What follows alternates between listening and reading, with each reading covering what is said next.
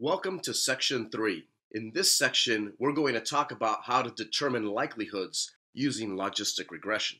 In this section, we're going to take a look at the theory behind logistic regression. After that, we're going to have a video on how to use binary logistic regression to predict birth weight. From there, we're going to move on to multinomial logistic regression to help us predict credit risk. And finally, we're going to have a video that allows us to test logistic regression's assumptions. In this video, we're going to focus on understanding logistic regression's theory. Now, in general, the purpose of logistic regression is that it is a basic technique that is used to create models to predict a categorical outcome. So whereas in the previous section, we talked about linear regression, which allowed us to predict a continuous outcome, you'll see that logistic regression is actually very similar, but it's going to allow us to predict a categorical outcome instead of a continuous outcome. So for example, we might use logistic regression to help us predict which customers are going to buy a product based on a variety of background variables or previous purchases. Or we might be trying to predict student success, for example, whether they're going to pass or fail or graduate or drop out from an educational program. Now, with logistic regression, its purpose is going to be to separate the effects of the various predictors on the categorical outcome of interest. So we're going to end up focusing on what is important in affecting the outcome and also what is important in terms of predicting the values. Now, in terms of the basics of logistic regression is similar to linear regression. So some of you might be wondering, well, why don't we just use multiple linear regression to predict the values of a categorical outcome variable? Well, there's two main problems with that. The first is that multiple regression is going to fit a straight line through the data. And so if you have values of 0 and 1, for example, multiple linear regression is going to be predicting values outside of that range or even within that range that are not values of 0 or 1. So it's going to give you values that are technically impossible. So that's one of the problems. The second problem is that although it's possible to consider the predicted values not as the actual values themselves, but as probabilities, the probability values themselves are really not going to make that much sense. The other potential problem that you have is that when you have categorical data and you have categorical outcome variables, the assumption of homogeneity of variance, which is a key assumption of linear regression, is always going to be violated. So that's why logistic regression was developed as a solution to overcome these problems. Now, in terms of the goals of logistic regression, the first is that you want to determine the effect of the set of variables on the probability plus the effect of the individual variables. So first of all, we want to make sure we have an overall statistically significant model. And then once we have that, we want to see which predictors are the important ones in the model. The second goal of logistic regression is that we want to attain the highest predictive accuracy possible given the set of predictors that we have. So not only do we want a statistically significant model, and not only do we want to determine which predictors are the important ones, but we also want a model that gives us a high degree of accuracy in predicting our categorical outcomes. Now, people may focus on one or the other of these goals based on whatever their purpose is with the project.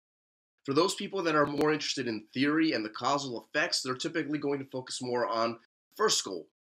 We have this set of predictors. Are they statistically significant? And if they are, which ones are the important ones? For those people that are more interested in predicting the categories of the dependent variable, they're going to be focused more on the second goal. So yes, we're assuming that we're happy that we have a statistically significant model, but really, how good is that model? Is that model really useful in terms of helping us predict whatever our outcome variable is? This graph here depicts the general idea behind logistic regression. So let's think about this for a moment. We're using logistic regression when we have a categorical outcome variable. Let's say that our categorical outcome variable is whether someone has a heart attack or if they don't have a heart attack. So that's our outcome. You could have one of those two options. You either had a heart attack or you didn't have a heart attack. Let's say, for example, the people that had a heart attack have a value of 1. Let's say that the people that had no heart attack had a value of 0. Okay? Now, if we were to fit a straight line through that, you can see that there's only 2 points that we really care about. All the other points on that straight line, if we were using linear regression, are really irrelevant and they're not really possible. So what we really need is we need a function that is not going to be a straight line, but it's going to capture those values for those people that have no heart attack and for those people that do have a heart attack. So this categorical outcome. Now let's say that we're trying to predict whether someone has a heart attack or doesn't have a heart attack based on cholesterol level. Now we might assume, for example, that those people that have low levels of cholesterol would not have a heart attack. So you would see a lot of values down here. Likewise, we might assume that those people that have high levels of cholesterol might have a heart attack. So we might have a lot of values up here. So what this S-shaped function does, which is really your logistic curve, your S-shaped curve, that's what ends up capturing that kind of data very nicely. So you can see that when we're predicting values that are categorical values that, let's just say they're values of 0 and 1. They could be values of 1 or 2 as well. They're just categorical values. It makes sense to have an S-shaped curve that's going to end up fitting that data. And that's your logistic regression. And because of that, you're not going to end up having impossible predictions because a logistic function only has values that go from 0 to 1. And you can see what the formula is here. Now, you can see a couple of things here. Notice that on the right-hand side of this equation, this is your logistic function. On the right-hand side, it looks exactly the same as what we had for linear regression. We have an A, which is really your y-intercept. You have a B, which is your slope for each predictor. And you have your X, which are the values on the independent variable.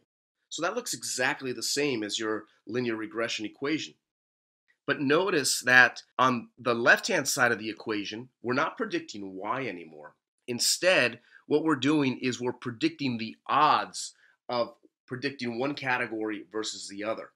And not only the odds, but we're actually taking the natural log of the odds. And that's your logit function, which is what logistic regression is actually working with.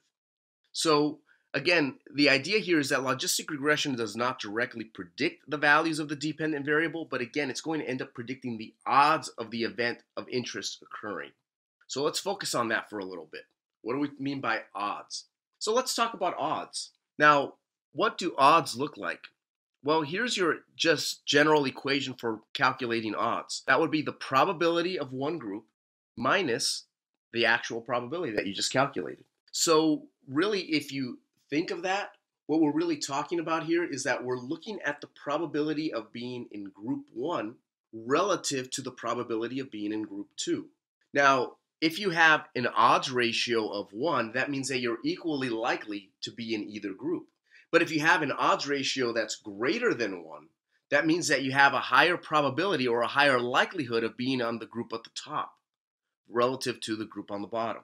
And if you have an odds ratio that's less than 1, that means that you're more likely to be on the group at the bottom compared to the group at the top. Now you can take those odds and you can then transform them into probabilities if you like. Now what's nice is that SPSS is going to do all of this for you. Now the parameters that are going to be estimated by your logistic regression model are estimated using what's called maximum likelihood.